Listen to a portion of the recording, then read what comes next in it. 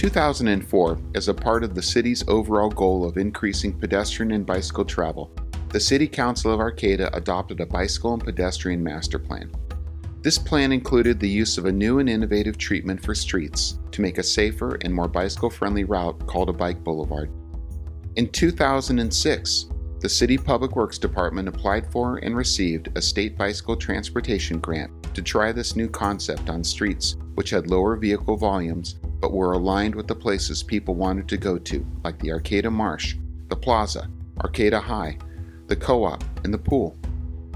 The newly constructed Arcata Bicycle Boulevard on 10th Street and I Street are streets that have a special designation and a place in Arcata's overall strategy to increase bicycling alternatives where dedicated bike lanes or pathways are not proposed for residents and visitors.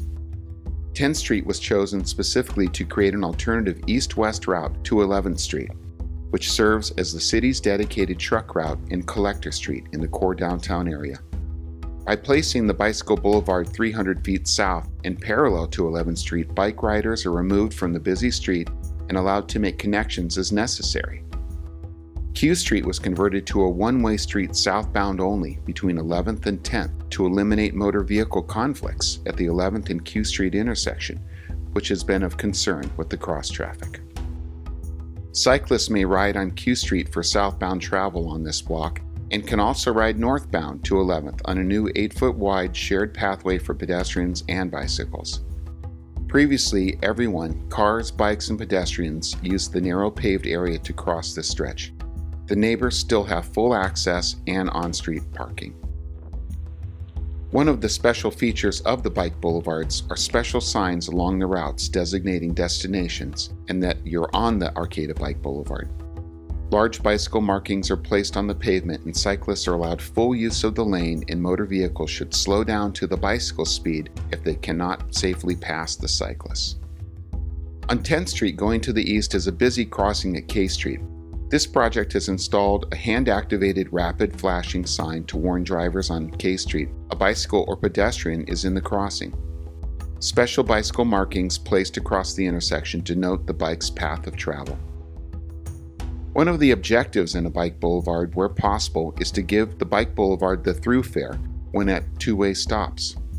The Arcata Bike Boulevard switched the stop signs around at 10th and J and on I at 16th to reduce the bicycle stopping on 10th and I Streets respectively. One of the most notable changes is at the intersection of 10th and I, where it was chosen to construct a concrete bicycle wheel and hub representing the intersection of the first two Arcata Bike Boulevards. This intersection remains a two-way stop as it was previously.